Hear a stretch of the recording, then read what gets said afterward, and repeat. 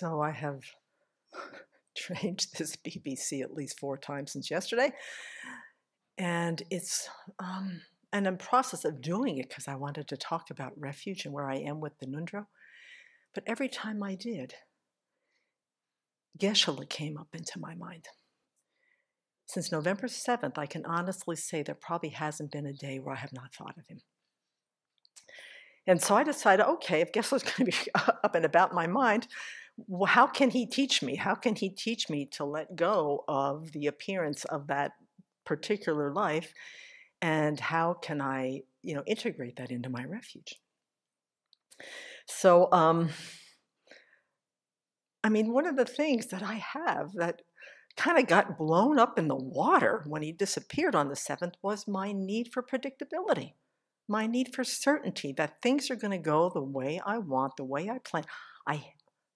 Community, I hate surprises. All right?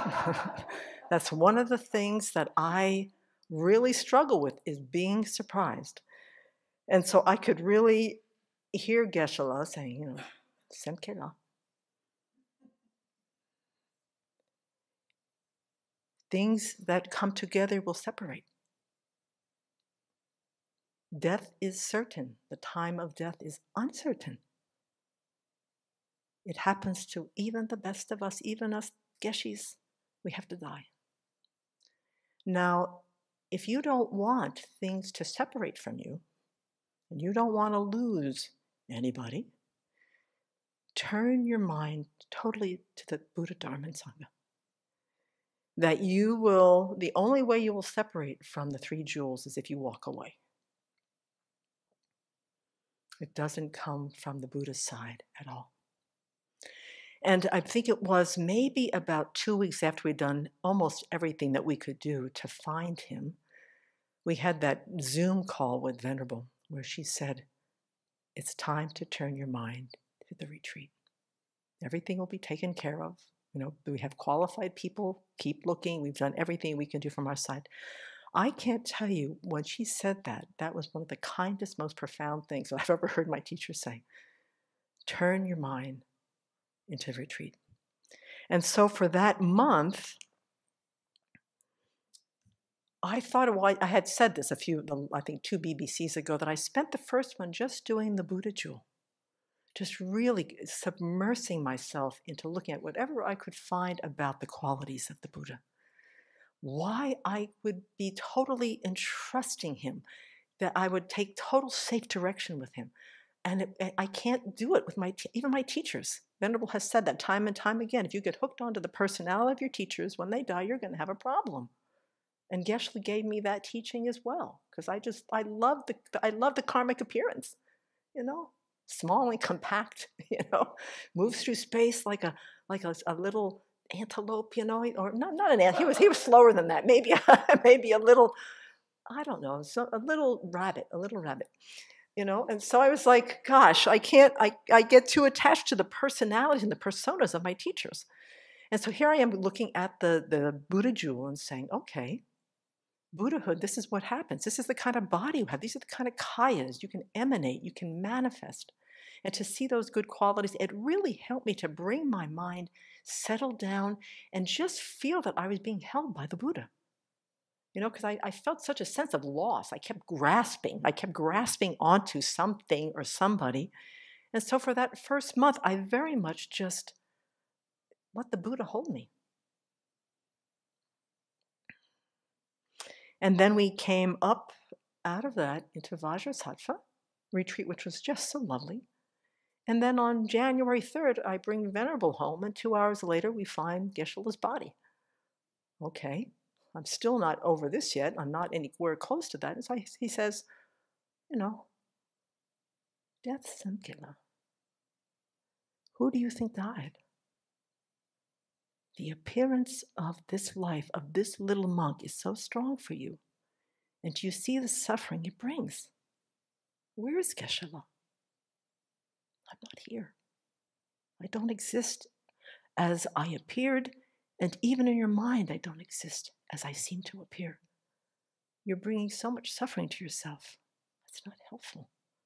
Once again, if you want to not suffer and hold on to something that is true and real for you, it's the 3 jewels that will do that. I can't do that for you.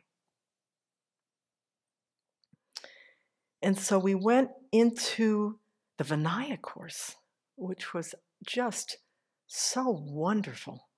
And doing the 3 jewels, and I was just about to segue into the Dharma jewel. And the Dharma jewel is the scriptural Dharma, and it's also the realized Dharma. And I've been looking at that whole course and saying, this was the scriptural Dharma of the Vinaya, the Pratimoksha Sutra, an aspect of the Dharma jewel, which is the scriptural Dharma. And I kept thinking, may this become maybe cooperative conditions at this point in my life and our lives to be able to actualize the perfection of ethical conduct in some future life. Because the true paths is what we're going for. And right now where we are, we can just sort of similitude that. And so I really, capturing the Dharma jewel in my mind in that way. And so then we went, there was like 2 days, I think, between the Vinaya course and the puja for Geshe-la. And then we had his family come, the Drepung monks come, and we did the memorial. And it was like this big last piece was Venerable Sangye Kadra going and requesting some ashes from the funeral home. And we come back with this little box with a bag in it.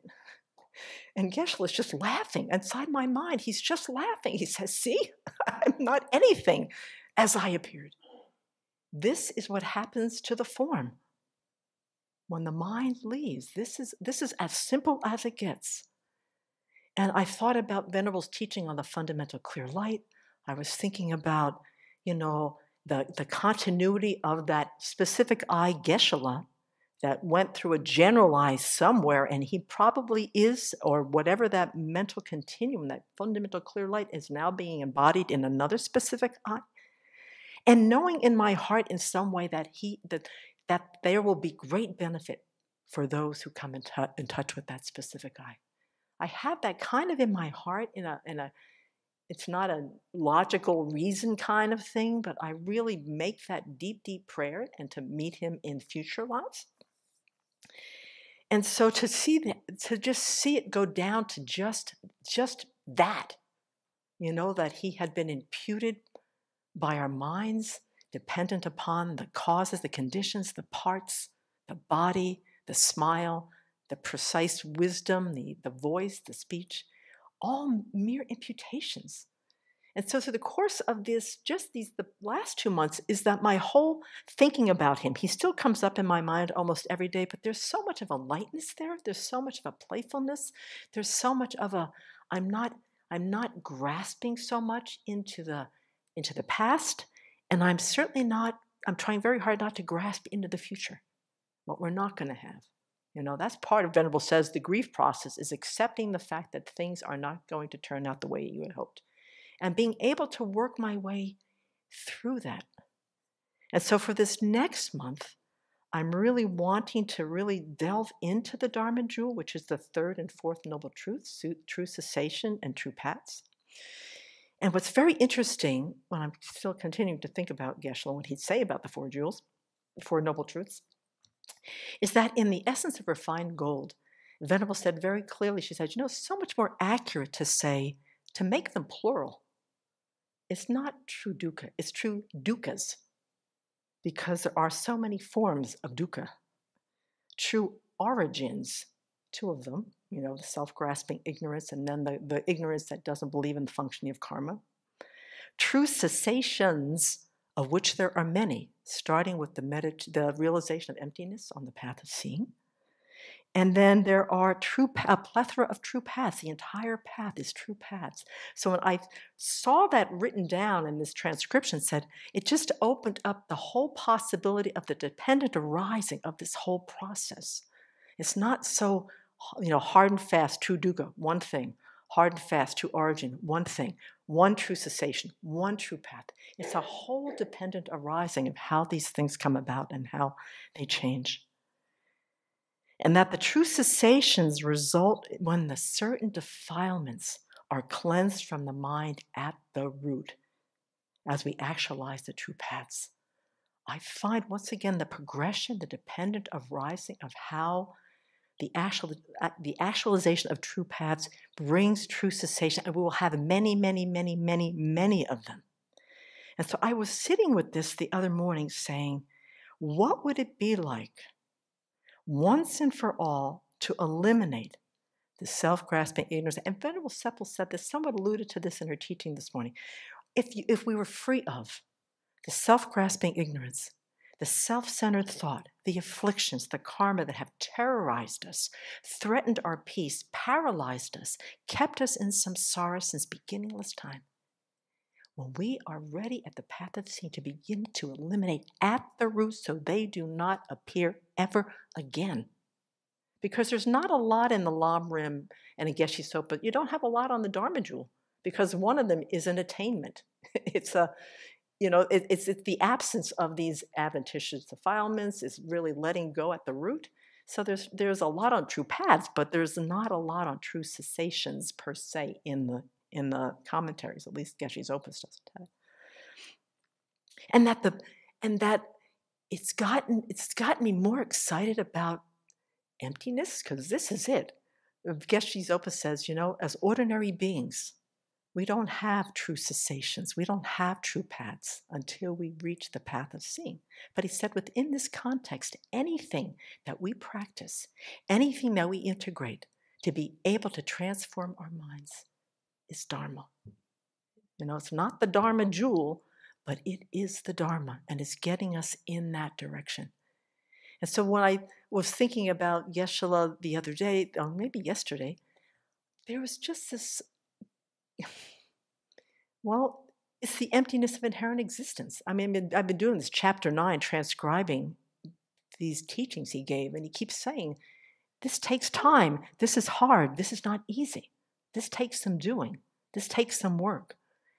But from the path of seeing onward, the liberation, the awakening, the possibility, the potential, the cleansing of the mind, it has got me in a relationship to my refuge and to the Four Noble Truths that I never had before. And I would like to think, because I've had to process this loss, to be able to think about, and I will be thinking about for a long time, everything that not just Geshe-la, but Venerable and Venerable Sangye Kadro, how they continue to teach us along this path so we can get to that place where true cessations can start to be attained. And Lama Zopa, best cheerleader I've ever met, says, we can do this. It's not impossible. Let's do it. You're capable. Venerable says, don't be afraid of this. You can do this. And so that's kind of the courage that I have felt in my mind since I started thinking about, the whole process of this winter retreat. I think it's been one of the deepest retreats I've ever had, just because I've had to go there to get through my processing of Geshe-la's death. And putting him in my meditations, talking me through some of this stuff, has been extremely helpful. That playful, thoughtful, gentle voice looking over his glasses at you. That gentle walk, that precision of giving us the correct teaching at any given moment, whether we're sitting at the table or working in the forest or he's sitting up here at the table. That is the gift. That is the gift that he has given. I feel it very personally. I don't know about anybody else, but I feel a lightening in my heart that I haven't felt since November 7th. And so it might take a little bit longer, but it has given me a lot of faith in the reliability of the Buddha, the infallibility of the Dharma, and the preciousness of the Sangha. Our teachers are the great sages that have unpacked these beautiful Dharma jewels. So that's where I am right now. I'm looking forward to the last month. I will delve into the Sangha jewel, and I'll see what comes up there. I'm sure Geshe-la is going to have something to say about that too.